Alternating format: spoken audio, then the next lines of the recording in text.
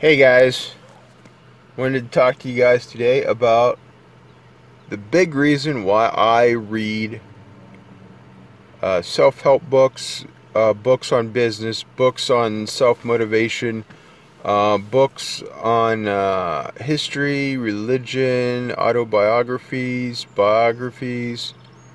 If I'm not reading a book, I'm listening to a book.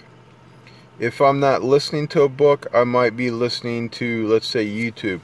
There's so much on YouTube. People pour their hearts out. They're really creative. They create videos. They entertain us through YouTube. And I take all this information, I bring it back to my way of thinking. I say, how can I use this? How can I improve my business? How can I build better relationships with other people?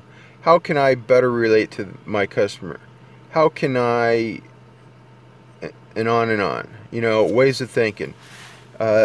You know, that one session a day, one session a week that you do like a mastermind, where you're plotting the course to stay focused, to grow your business, to be more than where you were yesterday, last week, and last year, and so on. You go to the bookstore, you look through books, the new titles, just to see what's out there. How are people having the success that they want out of life? Sometimes it's the same old stuff, but it's said differently by someone new that really awakens something in your head. Like the light bulb is just turned on.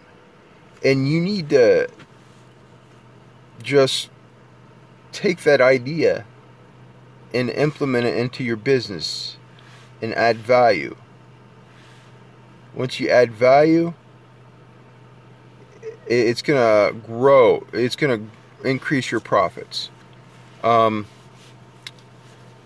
think it's Jim Rome, Brian Tracy talks about it as well, about how do you make more money in the amount of time that we all have. 24 hours a day, 8 hours for sleep, and so on. So if I only have 8 to 16 hours to increase my ability to make money, how do I do that? It's through the value. And I'm going to talk about that many times with my videos on YouTube, because I want to drive that point home. If you have the ability to add value to somebody, add value to your product, if people see the value of where you're coming from and the services that you provide, and it solves their problem today or as soon as possible, then you added something that can be valued to that person.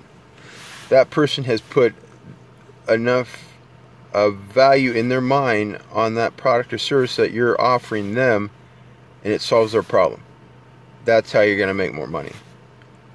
So thanks again, and that's the reason why I read more books than the average person.